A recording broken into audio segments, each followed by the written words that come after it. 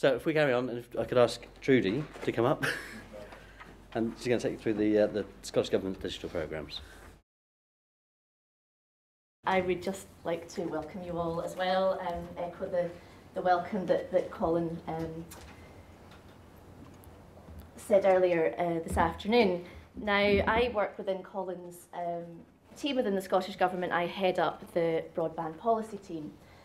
And really what I want to talk about today is our vision, digital vision for Scotland going forward into the future, kind of beyond, I suppose, today and the work that we're doing today, and really to set out you know, a number of programmes, a number of initiatives, a number of things that are happening, I think, that really underpin and make a case for why we need an internet exchange in Scotland. Now, our vision for 2020 is that Scotland is a world-class nation, and not just kind of remaining static in 2020, but be going beyond that and moving with the times. I think we know at the moment we're not on a par with world-class, but certainly our aspiration and the work that we're doing at the moment will bring us on a path to world-class.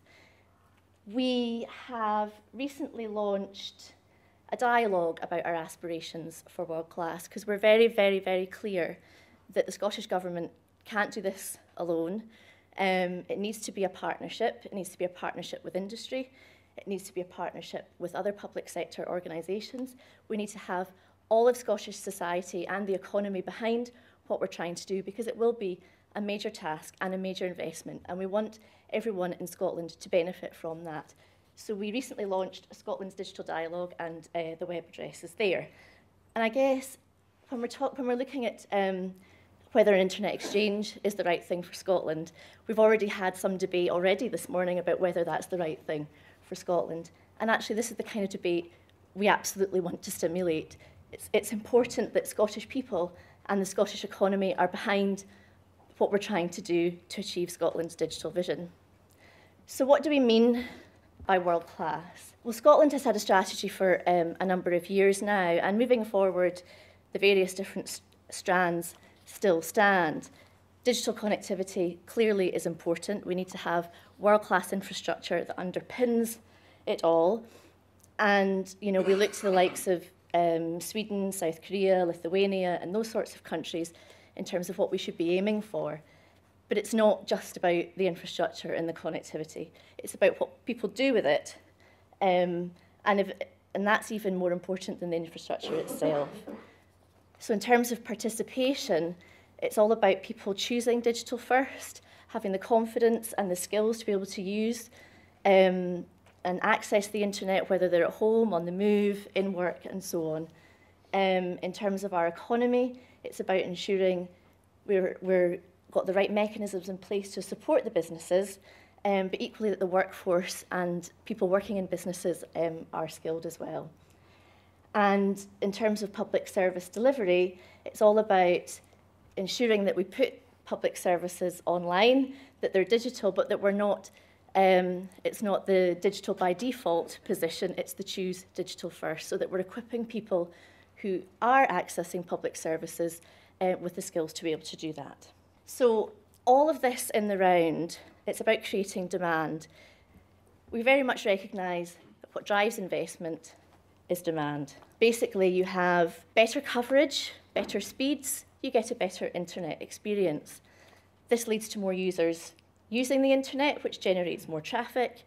You get greater innovation, greater development of applications and services by businesses. You then get a resultant increase in take-up and demand through people using those services, whether that be public sector or private sector services and applications, which then puts more money in the system, you get an increased investment in infrastructure, and we go back around the cycle again. So really, the demand, I think, is key, whether you're increasing the demand through investing in infrastructure, whether you're investing in the public services, whether the private sector is investing, it's all about creating that demand.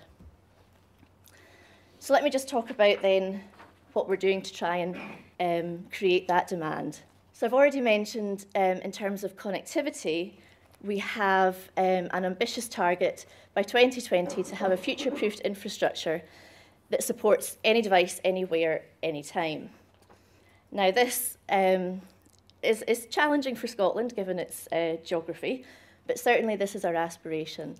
And it's going to require hybrids of fixed and mobile networks across Scotland, and very much the perspective that people can connect. They don't actually worry about connecting, it just works. That's really our aspiration that we're aiming towards. Recognising that this is a longer term plan. We're not going to deliver it tomorrow because it needs the right partnerships. I mentioned before that the government will not be able to do this alone. We need the right partnerships with industry. We need the right partnerships with other public sector partners and with society. So it will be a longer term plan. And we want to make sure that we don't just jump in and grant fund organisations to deliver the infrastructure. We want proper, meaningful partnerships that are sustainable in the long term. So that's the aspirations for connectivity. In the interim, though, because that is a longer term plan, and because we have, some infrastructure issues locally in Scotland just now, we have the Step Change programme, which really is about reducing the current digital divide that exists within Scotland between predominantly the rural and urban areas. And that's basically where the market is currently not investing, which is about 50% of the Scottish population today. So the government's making an investment of at least 240 million into the Step Change programme.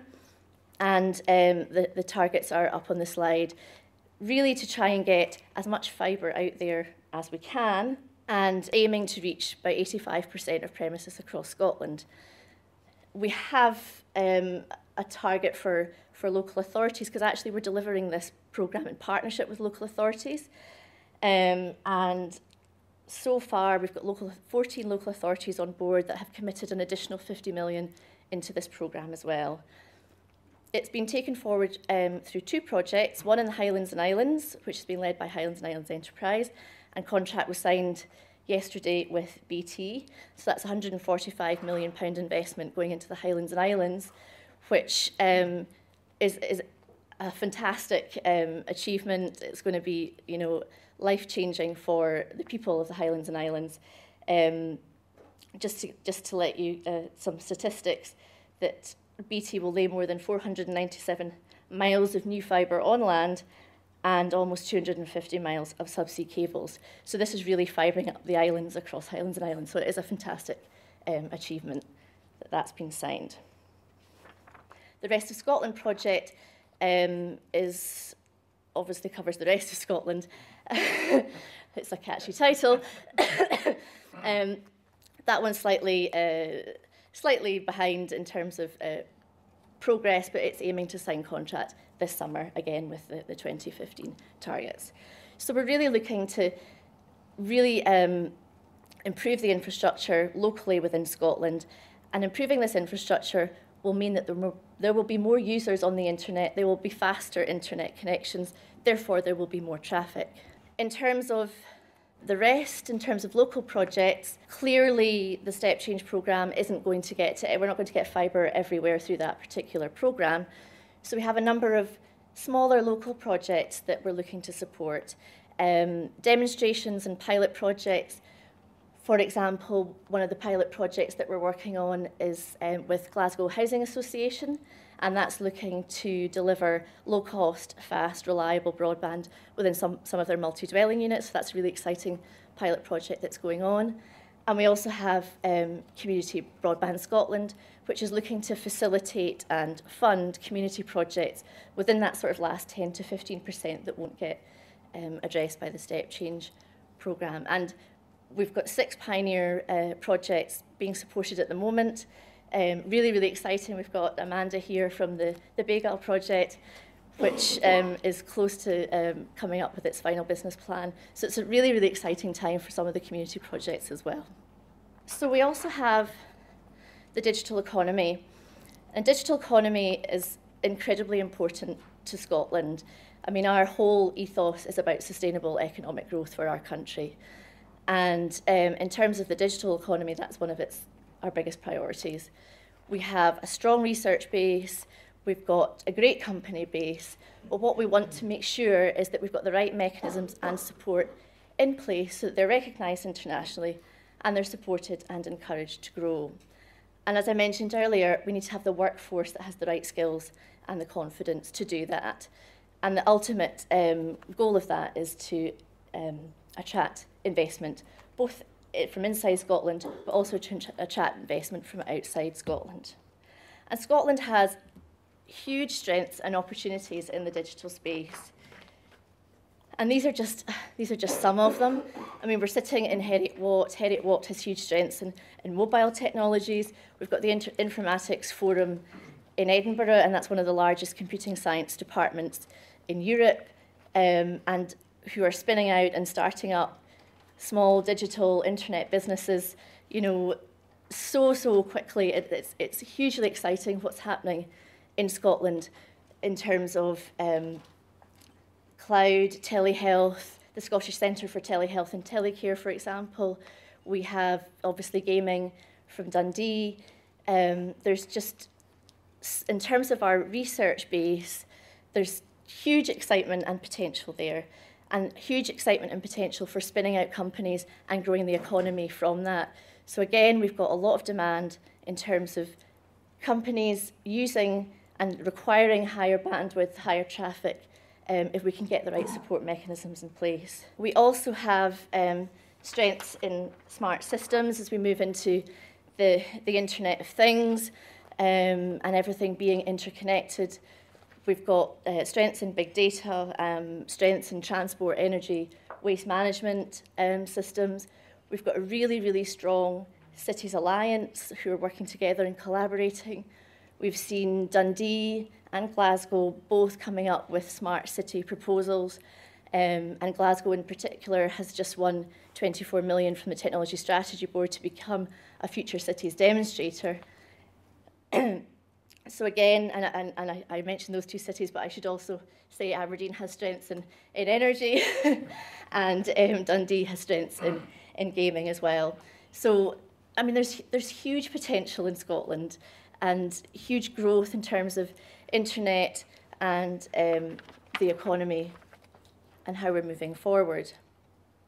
But it's not just, I suppose, these advanced applications. We need to make sure that everyone can participate and that we undertake demand stimulation, because ultimately that increases take-up rates and traffic as well. So we will have a number of demand stimulation campaigns that will be ongoing alongside the infrastructure investments we make through the Step Change programme. Critically, that's important. We can't just put the infrastructure in and then hopefully everyone uses it. So we'll start to see that happen across the Highlands and Islands, and once the contract in the rest of Scotland has been signed, we will see those campaigns starting as well. There's a huge amount of work at the moment looking at online public services, a whole team being put in place just now looking at what was the Direct Scot website, and really making sure that across the public sector, the services that are designed are customer focused. They meet the demands of what people need and how they might use them. So that's happening just now as well. And we have a number of programmes that are supporting businesses. We have a statistic in Scotland where 25% of SMEs are not even using the internet. So we've got programmes across the Highlands and Islands and about to start one in the rest of Scotland, really trying to upskill businesses so that they use the internet better, they use it properly, and they're really skilled in terms of understanding what they can do and how that can help grow their business. All of what I've just mentioned supports the virtuous circle. We're investing in infrastructure that will provide faster access. It will also provide better geographical coverage. This will increase traffic. More traffic, we've got a bigger market out there, hopefully make Scotland more exciting, and also creates a Scottish market. We can see Scottish services being developed, Scottish applications being developed by Scottish companies and Scottish academics. And it also allows greater consumption of commercial and public online services. So I would say, from the government's perspective, an internet exchange for Scotland is a key component, and actually it can put us on a path to world class right now. John will outline the steps that might follow from this, but actually it's something that can happen reasonably quickly with the support of the private sector. And I think this is one of the unique initiatives that can be undertaken in partnership with industry actually leading and the public sector not interfering, but supporting in terms of the work that we do to help create the demand and the traffic that requires for the commercial case to be there. And I think that's the beauty of where we are right now at this time. Again, as I've said, it feeds the virtuous circle, improves the experience of Scottish users. We get subsequent improvements in infrastructure, and we get better local infrastructure investments as well. So for us, it's a no-brainer. Thank you very much.